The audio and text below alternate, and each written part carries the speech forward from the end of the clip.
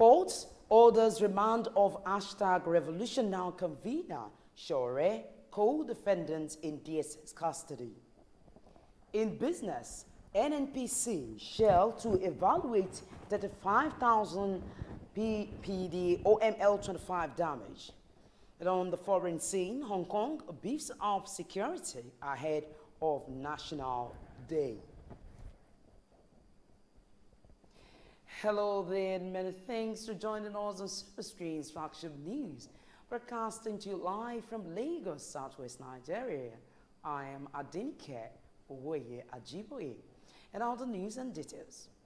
The Federal High Court seated in Abuja has ordered the remand of the convener of #RevolutionNow protest, Owoeye Sowore, and his co-defendant, Olawale Bakare, in the custody of the Department of State Security Service, DSS, pending the hearing of the bail application.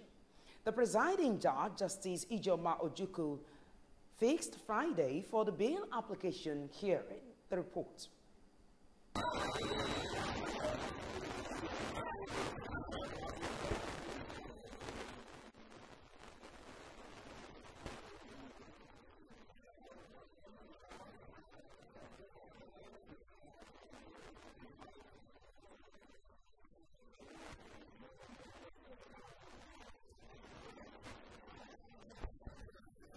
Following the arraignment of convener of #RevolutionNow protest, Owoeye Sowore, and his co-defendant, Olawale Bakare, on 7 counts of treasonable felony and other sundry offences instituted against them by the federal government at the Federal High Court in Abuja, the defendants pleaded not guilty to the 7 counts when read to them. After the defendants took their pleas, the defense lawyer Adeyinka Olumide Fushika, SAN, urged the court to allow Sowore to be allowed to continue with the bail earlier granted him by Justice Taiwo on September 24.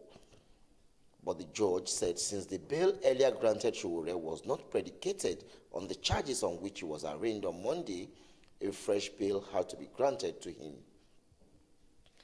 She further said that if she would have to grant them fresh bail, it will be based on formal written bail application and not oral.